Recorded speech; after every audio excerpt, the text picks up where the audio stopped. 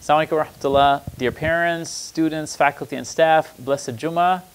Bismillah, as-salatu as-salamu ala rasulillah. Rabbi shrah li sadri wa yassir li amri wa hlul uqdatan min lisani yafqahu qawli. I wanted to give you an update and some exciting news from Good Tree Academy about how we're trying to take Good Tree to the next level.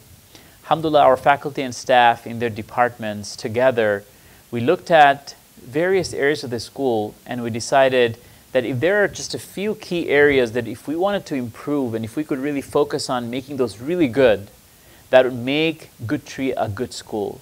That would continuously help us journey from a good to great school, inshallah. And I wanted to share those 5 key areas we've identified initially. And the first is teaching effectiveness. How effective is our teaching at Good Tree?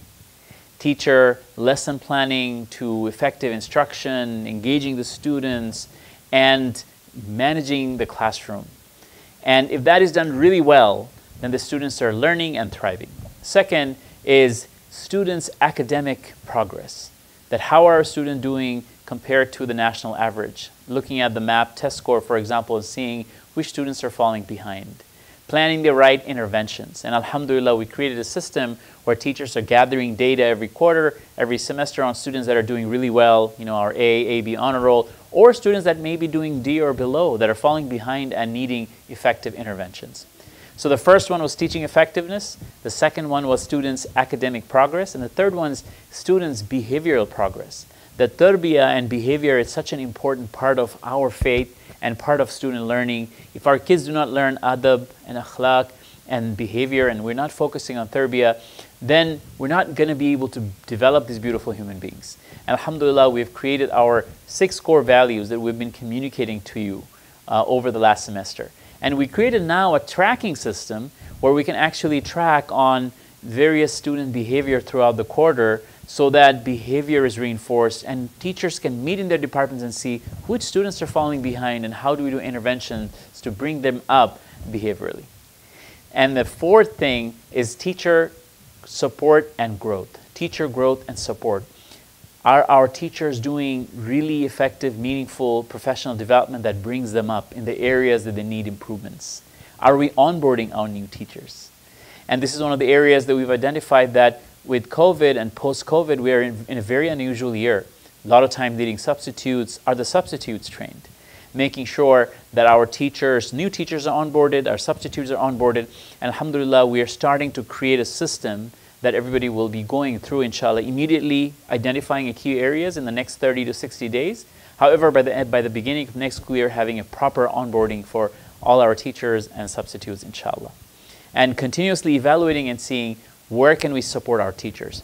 The principal and the department chair started our evaluation of all our teachers, and we started working with one-to-one with teachers that are needing improvements in areas like teaching effectiveness or student engagement or parent engagement. And that brings us to our 5th point. So the 4 so far has been teaching effectiveness, students' academic progress, students' behavioral progress, and the 4th was teacher support, teacher growth and support, and the 5th is parent communication and engagement, because at the end of the day, the first school is our parents. They're the ones that are going to reinforce the values and reinforce that environment where students are going to thrive. And without their partnership, we're not going to be able to succeed. So are our teachers communicating regularly, communicating effectively? Is there a standardized communication system?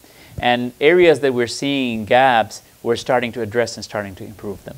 So alhamdulillah, we're really excited that we have at least identified these 5 areas where we feel that we have a lot of strength, but we also have many opportunities for growth. And we're starting to work on those opportunities of growth right away with some short-term and then some long-term goals, inshallah. So we're excited to share this update with you. We want you to come along in that journey and continue to share your feedback on how are we doing. You see we're falling behind in any of these areas, immediately email your child's teacher and meet with them and resolve any of these areas that we can make improvements on.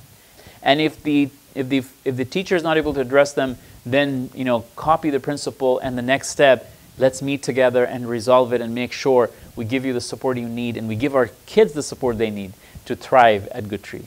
Inshallah, let's make Good Tree a good school. Let's make Good Tree a great school together, inshallah. We're looking forward to continuing this journey, inshallah.